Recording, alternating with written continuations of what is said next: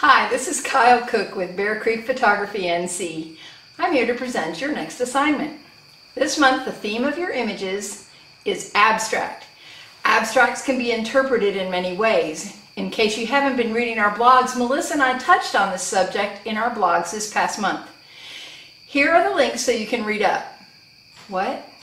You don't read our blogs? Abstracts can be macro images or very close-up images, but not all macro images are abstract. Abstracts can be made of part of a whole object that by itself can't necessarily be recognized unless you see the entire object. Does that make sense? Abstracts let your imagination go wild. You can take an ordinary object and turn it into an abstract. That usually involves taking only a part of the object and focusing in on that one part. You can process it to be more abstract than it already is. There are no rules as to how you can make your abstract, so have some fun. You can move the object itself. You can move swirls, swipes, squiggles, zigzags, up and down. You can process with crazy colors and effects until it's pleasing to you.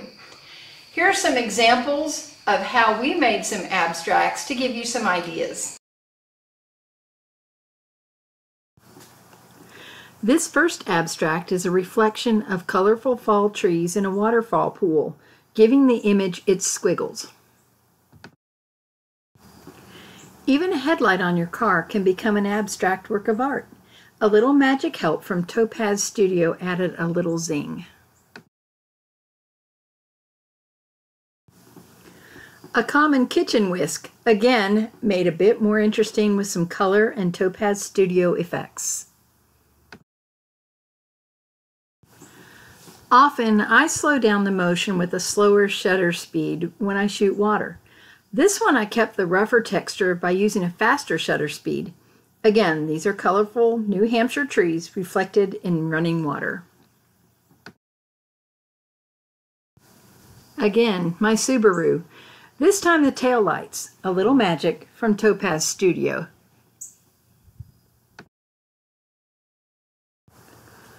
Falling water becomes abstract streaks when isolated. Multiple shots on one exposure while twirling the camera gave Melissa this colorful image. Playing in Topaz Studio. This time with some etched glass from my front door. This abstract is multiple shots taken on the same slide while moving the camera in short upward or downward movements.